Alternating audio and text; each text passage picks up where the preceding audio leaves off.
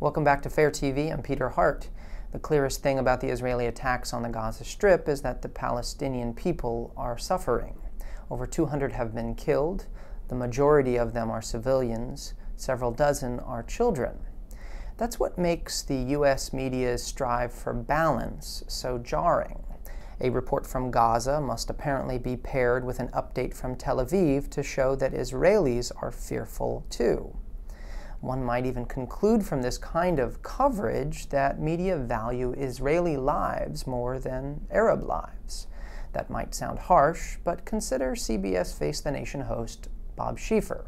On his July 13th program, he hosted two Israeli guests, Prime Minister Benjamin Netanyahu and Ambassador Ron Dermer, and just one Palestinian, Ambassador Man Rashid Arakat.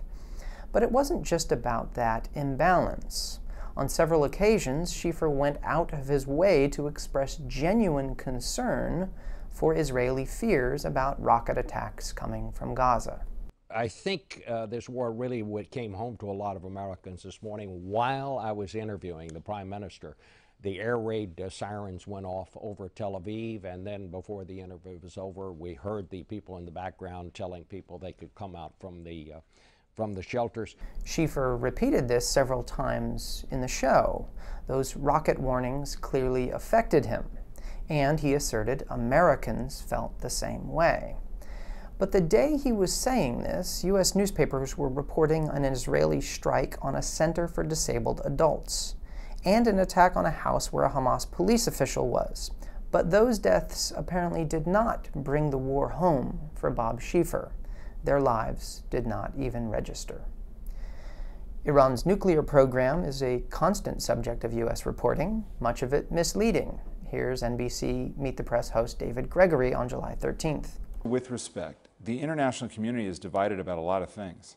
They're actually not divided about one thing. They think Iran is up to no good and wants to build a nuclear weapon. Now that's the kind of assertion you hear a lot when it comes to Iran. But it just isn't true. Most of the world, in fact, supports Iran's right to enrich uranium. What was unusual, though, this time around, was that David Gregory said this to Iran's foreign minister, and he could challenge Gregory. First of all, let's define international community.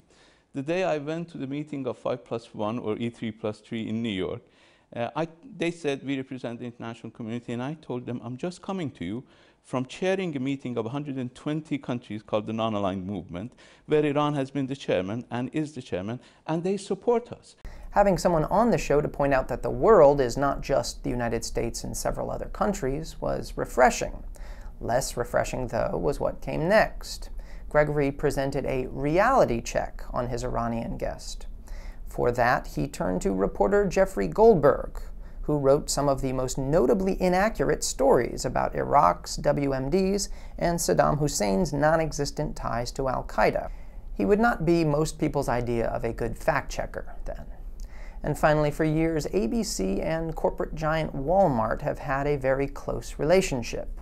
The corporation sponsored ABC News content, like its Person of the Week segment, and the companies even co-marketed a perfume line that we'd rather not think too much about.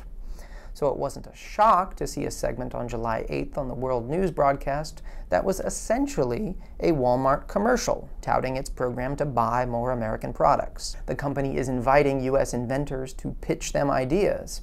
As ABC explained it, they're all here as part of that new promise from Walmart to spend $250 billion over the next decade on American-made products for their stores.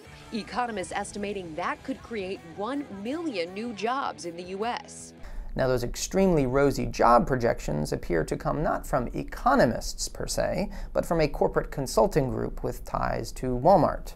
Another red flag in the segment? This is not a PR thing, that is an economic thing. Now, when the CEO of a big company like Walmart insists something is not a PR thing, well, it probably is.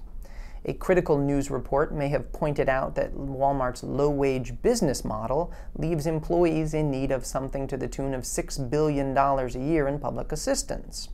But that would have been journalism, though, not so corporate-friendly.